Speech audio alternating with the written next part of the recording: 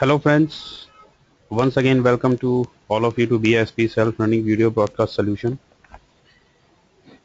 In my previous video I explained you about the Azure table storage. In today's video we'll be going to work on Azure blob storage. So first of all, let's understand what is a blob storage, and then we'll configure blob storage through programming using ASP.NET programming, and we'll be going to upload some files on our storage on Azure. So let's talk about blob first. So what is a blob? Basically, blob can be it can be used to store large or unstructured data. Unstructured data will be in the form of audio or videos or pictures or images or some text file or some PDF files or some RAR files which can be uploaded and which can be shared by our users directly. So what is a blob storage? It is a persistent of cloud data storage that serves a variety of purpose, and by using this blob storage,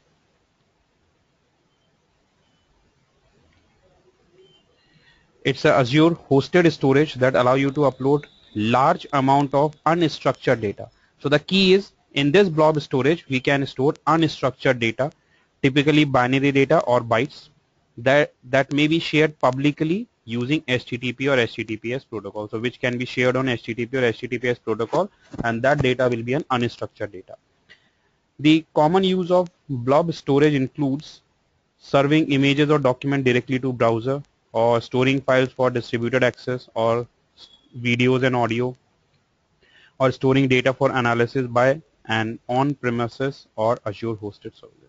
Let's suppose I have stored I would store some data or some files online, and I would like to share with my clients. So I can take help of blob storage.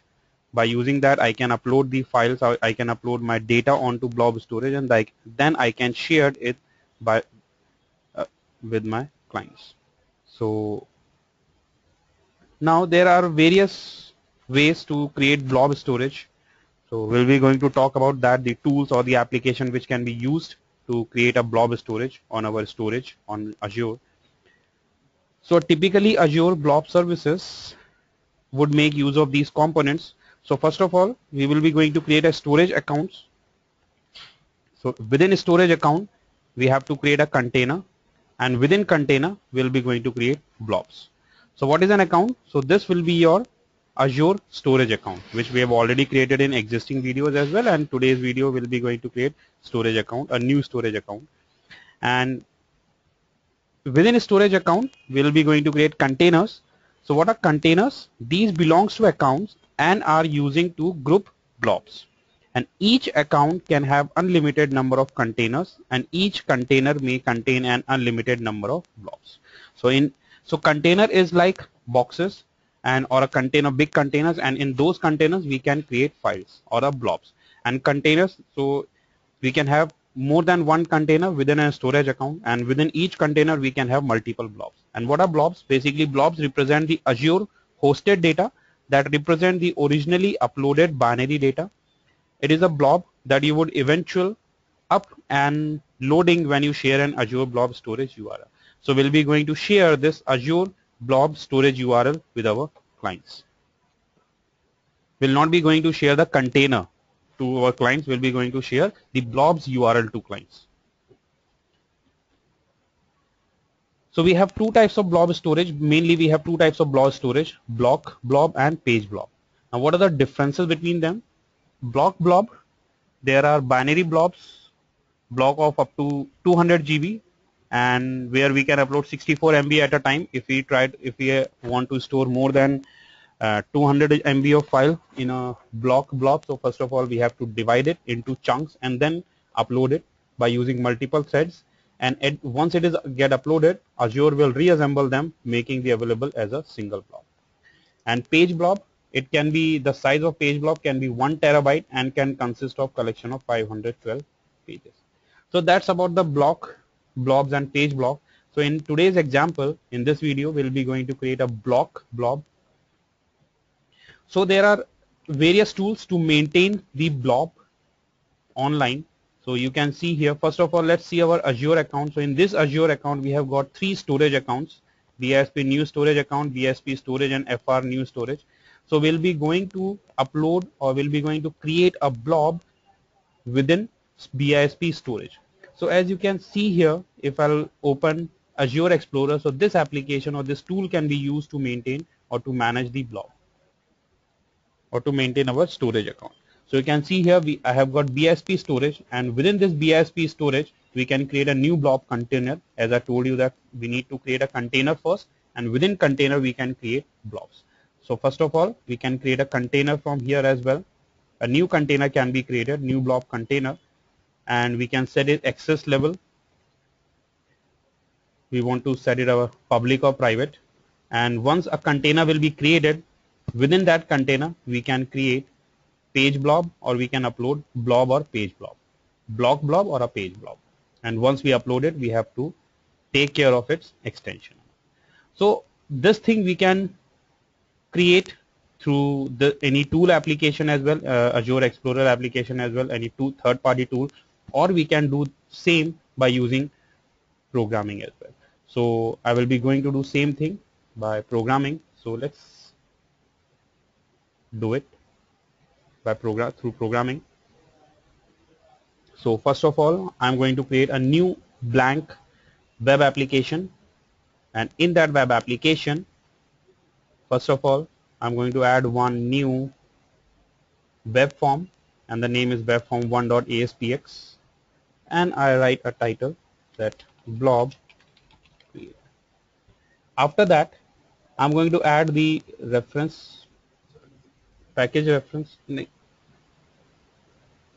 Yeah, so first of all, I need to add here storage account, Azure storage. So Azure storage, Azure storage here. So I'm going to install it.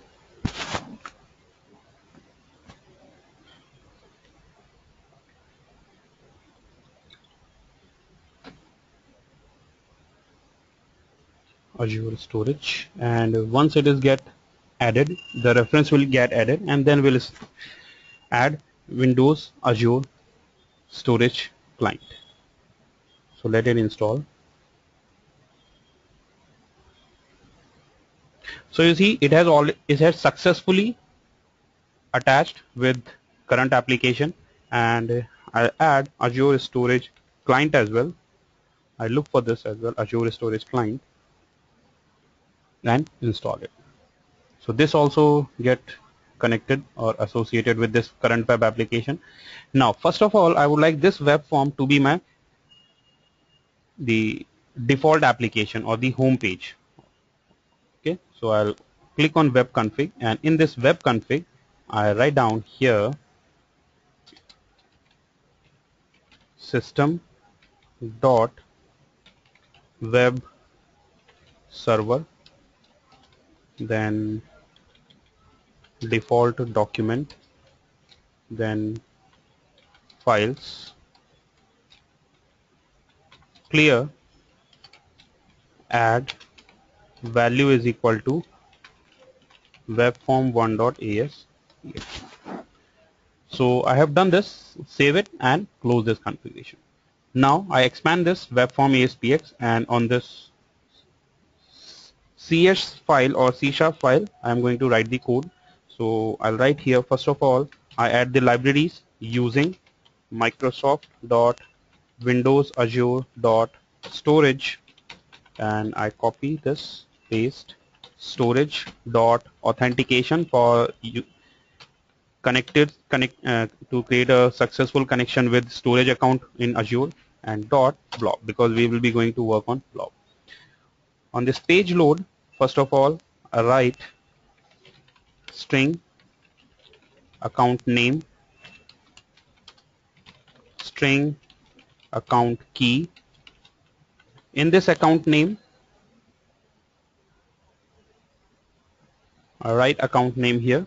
So how to get this account name? To get this account name, we need to switch to our Azure, and I would like to get the account name and the key for this BISP storage.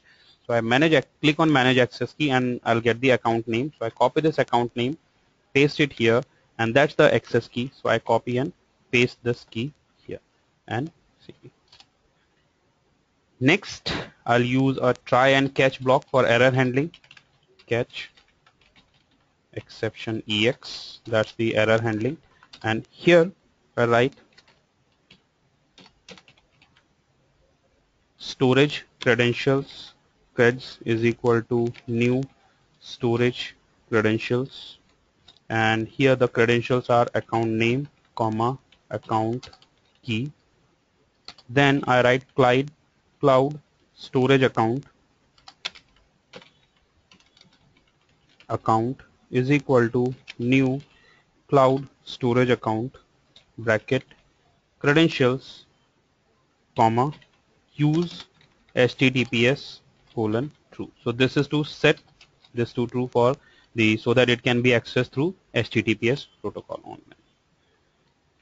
Then I'm going to create a blob client, so I write cloud blob client and I create a new client here is equal to account dot create blob client, and it will create a new blob client. And after this blob client we need to create a container, so I write cloud blob container and I write sample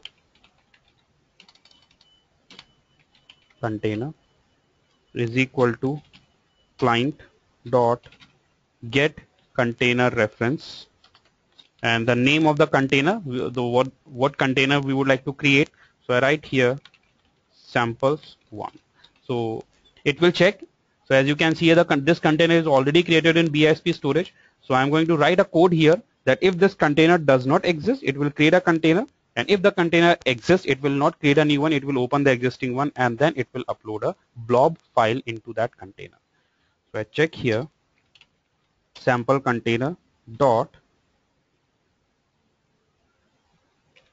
create if not exist, and I'm going to set up permission as well. So I write sample container dot set permissions new blob container permission bracket, and I write public access is equal to blob container public access type dot I'll set it to blob.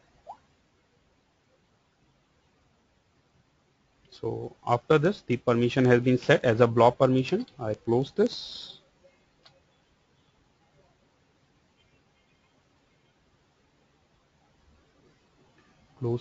close this bracket and close this bracket, and after that I'm going to create a new blob. I want to create a new blob here. So first let's test the error. What's the error here? So I'll write it, and public access blob container dot, okay, we do not need it, will be closed here. Okay, and after that I write cloud blob blob. This will create a new blob basically is equal to sample container dot get blob reference, and what will be the name of the blob. So I want to give my blob dot jpg. So this indicates that what type of blob we will be going to create. So that will be a jpg file, that will be a jpg blob. It means it will be going to contain a jpg file. And then I write using stream. Yeah, so I want to read the file from my system. So let me show you the file. So I would like to upload this file, this A1 file on this blob as a blob. So because I want to read this file from a local system, so I need to take the help of input stream. So I write here using system.io, and I write here using stream file is equal to system.io dot file dot open read, and the path at the rate d drive and a1 dot jpg, and a1 dot jpg, and we need to upload it. So I write a command here blob dot upload from stream, and file. So that's all. Let's publish it and see whether it will get uploaded or not. So it's showing an error here. One bracket was missing. I'll save it and publish it. So I right click on this on web application and click on publish Azure websites. So it will display as the website available on Azure network.